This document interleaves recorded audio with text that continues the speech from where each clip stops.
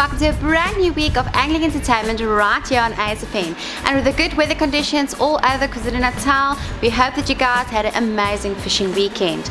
Remember to subscribe to the channels and to hit that little bell icon if you would like notifications on when we load new content. Also, please remember to like those videos and to leave your comments. We do try and get to all the comments as soon as possible and to answer all the questions that you guys might have.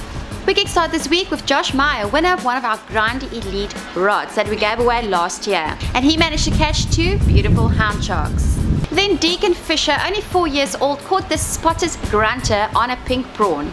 This was at the Nahoon River in the Eastern Cape.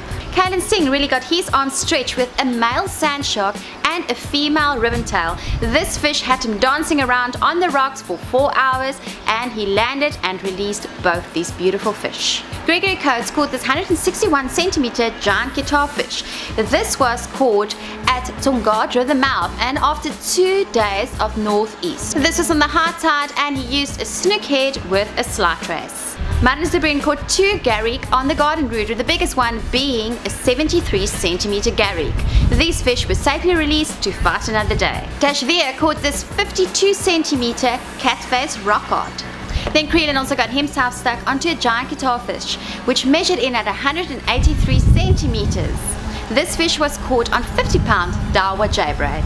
Then some catches from the Yankees area from Carl and Leroy on live baits and fish heads. These catches included spotted gully sharks, bronze wader sharks and smoothhound sharks. Then Ryan Stubbs, of only 6 years old, at Brenton-on-Sea caught some big-nosed grunter and some stumpies.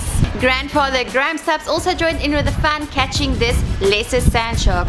All these fish were safely released. Well, that wraps it up for this week's ASFN Newsflash. Remember to subscribe to the channel, to hit that little bell icon, and to like those videos and to leave us your comments, and we'll try and get to them as soon as possible. In the meantime, keep those catches coming to Grindie Elite at asfn.co.za. We'll see you next week, same place, same time. Goodbye.